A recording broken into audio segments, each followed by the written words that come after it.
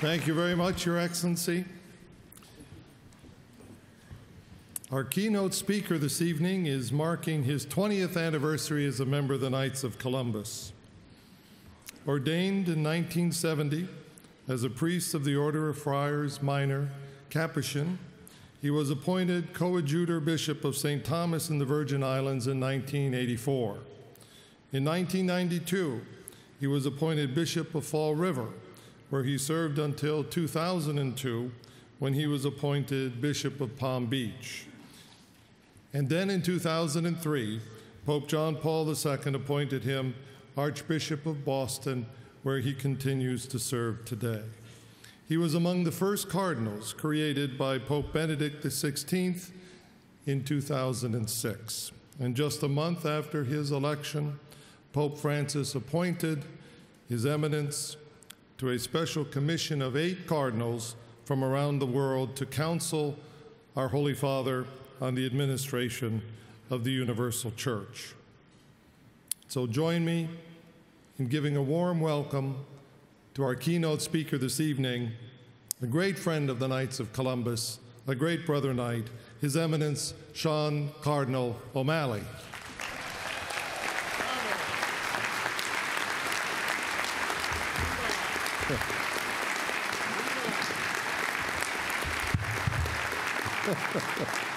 Thank you. Thank you very much, my brothers and sisters in the Lord. It's a joy and an honor to be invited to address this extraordinary gathering. I'm so grateful to God for my almost 40 years of friendship with Carl Anderson, whose life and vocation have been such a blessing for the church. I'm grateful to God for all of the Knights of Columbus and all that you do to spread the faith, to promote the gospel of life, and to build a civilization of love. Some of us had the privilege of accompanying our young people on the World Youth Day pilgrimage with Pope Francis in Rio de Janeiro. Cardinal Dolan and I were blessed to be able to give the catechesis at the Rio Vivo Center, which was sponsored by the Knights of Columbus, and where thousands of young Catholics from the United States, Canada, and Australia, and other English-speaking communities gathered for prayer, fellowship, and catechesis. We were all overwhelmed by the Mass on the beach at Copacabana, where a throng of young Catholics that equaled the entire population of Ireland gathered around the successor of St. Peter, our new Holy Father, Pope Francis, the first Pope from the Americas, whose spirit of compassion and love is touching people's hearts all over the world. Following Pope John Paul and Pope Benedict, Pope Francis is challenging us to embrace the new evangelization with new ardor, with new boldness, and with great love for all those who God places in our paths. I spent 20 years in Washington, D.C., and it was there, as I mentioned, that I came to know Carl Anderson. In those days, there was a very curious incident that I will always remember. Wilbur Mills was a long-time Speaker in the House and one-time presidential candidate. Mills was involved in a traffic incident in Washington, D.C. in 1974. His car was stopped by U.S. Park Police late at night because he was driving without his lights. Mills was intoxicated, and his face was bruised from a scuffle with Annabella Bastella, professionally known as Fanny Fox, the Argentine firecracker. In an attempt to escape, they leapt from the car and jumped into the nearby tidal basin. 1 month later, Mills was to be on the ballot in his home state of Arkansas for re-election to Congress. While his office denied that he had a drinking problem, Jack Anderson reported that if his staff said, "He can't speak with you now, he's on the floor," it was never clear if Mills was on the floor of the House or the floor of his office. In the election 1 month later after the scandal, Mills' challenger used the slogan, If you like liquor, sex, and thrills, cast your vote for Wilbur Mills. Mills won handily with 60% of the votes.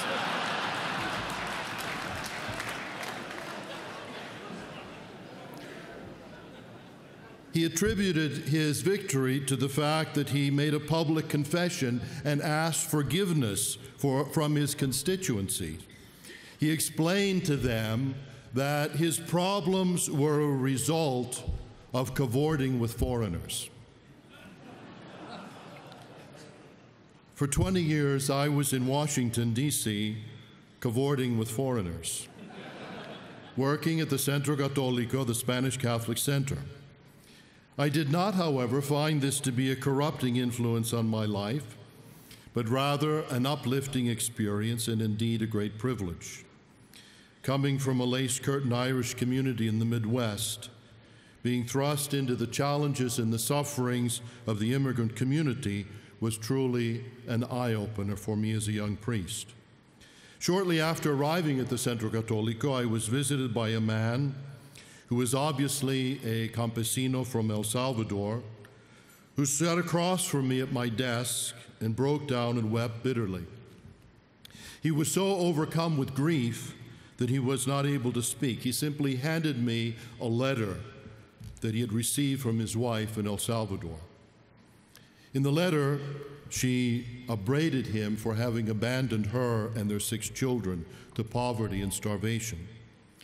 When the man was able to compose himself, he explained to me that he'd come to Washington, like so many, because of the war raging in his country. It was impossible to sustain his family by farming. So he found a coyote, a smuggler, who brought him to Washington, where he shared a room with several men in similar circumstances, and he washed dishes in 2 restaurants, one at lunchtime and one at dinner time. He told me that he ate the leftover food on the dirty plates so as not to spend money. He walked to work to save on transportation so that he could send back all the money that he earned to his family. But now, 6 months later, his wife had not received one letter from him and accused him of abandoning her and his family. I asked him how he sent the money, if he sent checks or money orders. He told me he sent cash. He said, "Padre, each week I put all the money I earn into an envelope. I seal it and put the stamps on as people told me how many I needed, and then I drop it in that blue mailbox on the corner." I looked out of the window and I could see the blue mailbox. The problem was it wasn't a mailbox at all. It was a fancy trash bin. That encounter in my first week at the Centro Católico brought home to me how difficult it is to be an immigrant, to be a stranger in a strange land, and experience countless humiliations and deprivations as one struggles to make enough money to feed one's children. The immigrants turn to the church as their spiritual family, and for their part have contributed so much joy and vitality. In Washington, they have doubled the Catholic population in the last 40 years. The irony is that I went to the monastery, actually, to be a missionary, expecting to be sent to Papua New Guinea or Easter Island, and I spent 20 years in Washington, D.C., working with Central American refugees. When I was in the seminary, in fact, our provincial, Father Victor, wrote a letter to Rome saying that our vice province in Puerto Rico was flourishing and that our province was prepared to take on a new mission. And he said he wanted the most difficult mission in the world. The response was lightning quick. They responded from Rome saying we should immediately open a mission in the highlands of Papua New Guinea. The guardian of Capuchin College in Washington, Father Furman Schmidt, became the first bishop. Friars were sent. Eventually, 3 of my classmates went. It was reported back to us that when the friars landed in the field in the highlands of Papua New Guinea, the natives came out of the bush. They had never seen Europeans or an airplane, and they were very curious. Through an interpreter, they asked if the plane was a male or a female. They said, if it's a female, we want an egg. Many years later, as a young friar I ordained, who was working in Papua New Guinea, came home to see me on his home visit. He had glorious pictures of smiling natives with bones in their noses, feathers in their hair, and little else in the way of clothing. He pronounced very proudly, "This is my parish council." I was particularly intrigued because many of my own pastors in Massachusetts had told me that their parishioners were not ready for a parish council.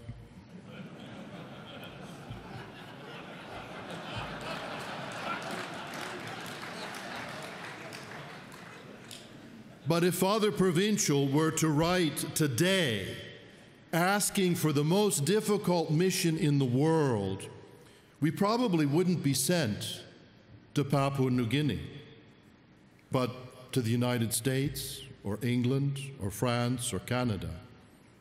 It's true that so many places in the Western world where secularism and de-Christianization are gaining ground. This is the challenge of the new evangelization. It's much harder to preach the gospel in a culture that seems to be vaccinated against the truth. In our own country, where so many Catholics have stormed off, dozed off, or simply drifted away from the church. Pope Francis is calling on all of us to be missionaries in our own communities.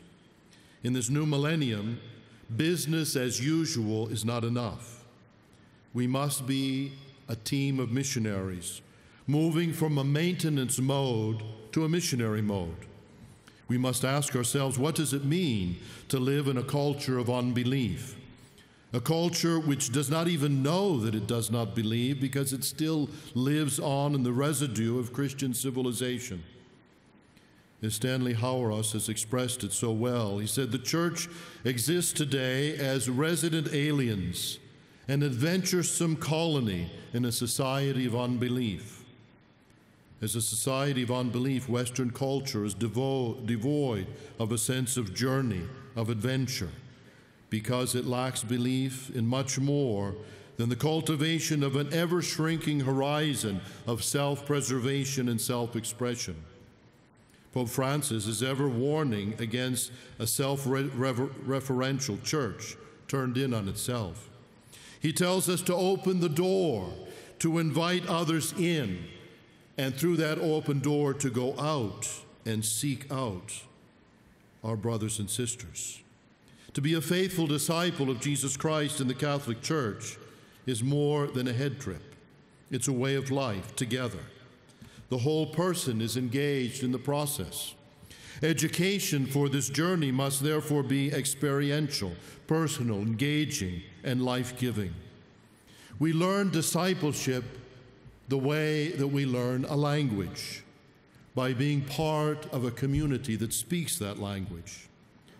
Our young Catholics must be mentored in the faith by others, either peers or older Catholics who are walking the walk. A writer from the early life of the Church has always fascinated me.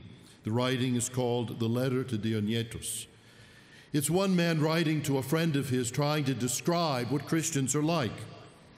He says, they live in the same neighborhoods, they speak the same languages, they dress like everybody else, but you know, they don't kill their babies and they respect the marriage bed. They're very quaint indeed. It's a little scary to think that that letter to Dionysus could have been written last week. In today's world, we must promote a Catholic way of life, which is increasingly alien in the secular world, where our concerns about unborn children or the sacredness of marriage make us appear quaint and even nettlesome. We need mentors, parents, grandparents, godparents, teachers, youth ministers, neighbors who are ready to pass on the faith. Pope Francis is calling us to embrace the vision of reality that is the Church's faith and that values each and every human being and stresses our responsibility to love and serve each other especially the most vulnerable in our midst. The word that Pope Francis repeats over and over again in his talks is tenerezza, tenderness. In the Feast of St. Joseph, in his inaugural Mass, Pope Francis speaks to us about protecting people, showing loving concern for each and every person, especially children, the elderly, those in need, who are often the last that we think of. He says, we must not be afraid of goodness or tenderness. He points to the heart of Joseph, his tenderness, which is not the virtue of the weak, but a sign of strength of spirit and capacity for concern and compassion and genuine openness to others, an openness for love. Some people have said the Holy Father should be speaking more about abortion. I think he speaks about love and mercy to give people the context for the Church's teaching on abortion. We oppose abortion not because we're mean or old-fashioned, but because we love people. And that is what we must show the world. Recently, I read about an American relief worker in Africa who reported on being in a refugee camp for food distribution. It was very chaotic, even scary. He could see that they were running out of food and that the starving people were desperate. At the end of the line, the last person was a little 9-year-old girl, and the only thing left to give her was a banana. They handed it to her. She immediately peeled that banana, broke it in two, and gave the two halves to her younger brother and sister. Then she licked the banana peel. The relief worker said at that moment he began to believe in God. We must be a better people. We must love all people, even those who oppose us, even those who promote abortion. It's only if we love them that we will be able to help them discover the sacredness of the life of an unborn child. Only love and mercy will open hearts that have been hardened by the individualism of our age. In the United States, we are an immigrant church. It's very significant that the Holy Father's very first trip as Pope was to Lampedusa to underscore his concern for the plight of immigrants. As Archbishop Gustavo pointed out so eloquently in his homily this morning, this is an issue that is of great importance to us American Catholics. When the Holy Father went to the island of Lampedusa, he threw a wreath of flowers into the sea where thousands of refugees have perished in the modern-day coffin ships that bring refugees from North Africa to Italy. The Holy Father talked about the globalization of indifference, indifference to the suffering of others, to the fate of the unborn, the elderly, the handicapped, the mentally ill, and the immigrants.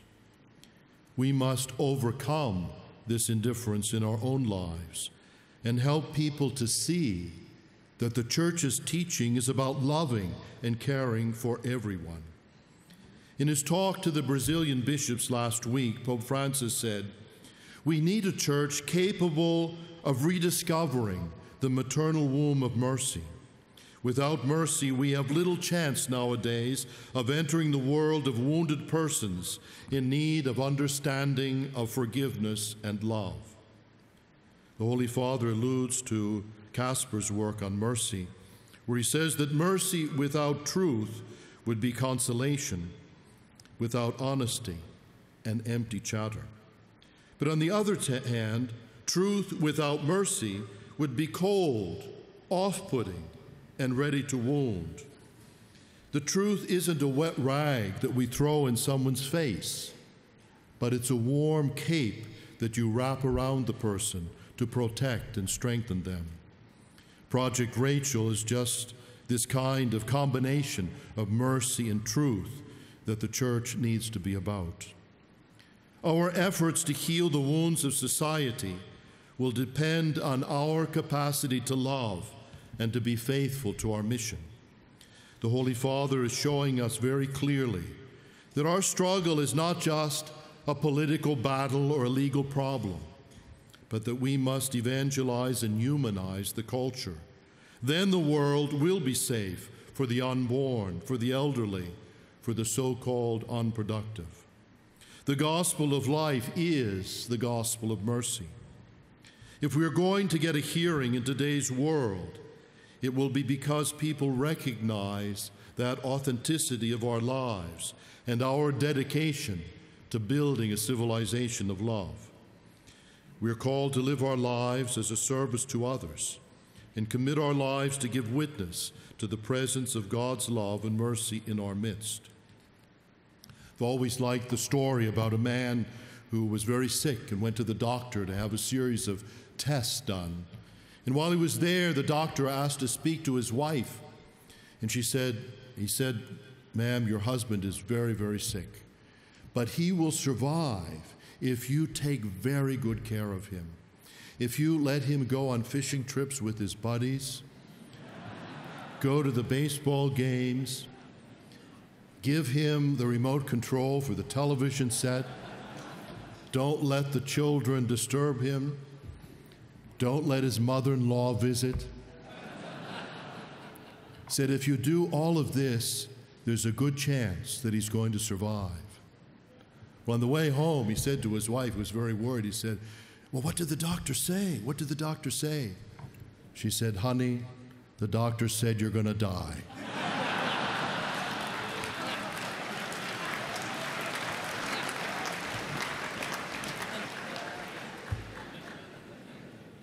You know, our task is like the story. If we don't go the extra mile, if we don't give our cloak along with the tunic, if we don't turn the other cheek, then the patient will die. As St. Augustine said, without God, we can do nothing. Without us, God will do nothing. Francis said it in Rio. Jesus Christ is counting on you. The church is counting on you. The Pope is counting on you. May Mary, Mother of Jesus and our Mother, always accompany you with her tenderness. Go and make disciples of all nations. Amen.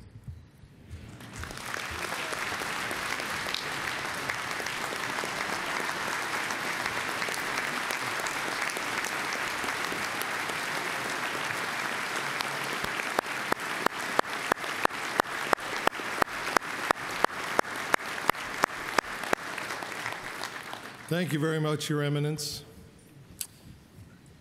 His Eminence mentioned that he and I have known each other for many years, and when Dorian and I first moved to Washington, D.C. in the 1970s and first met Father Sean, there were over 400 murders a year in our nation's capital.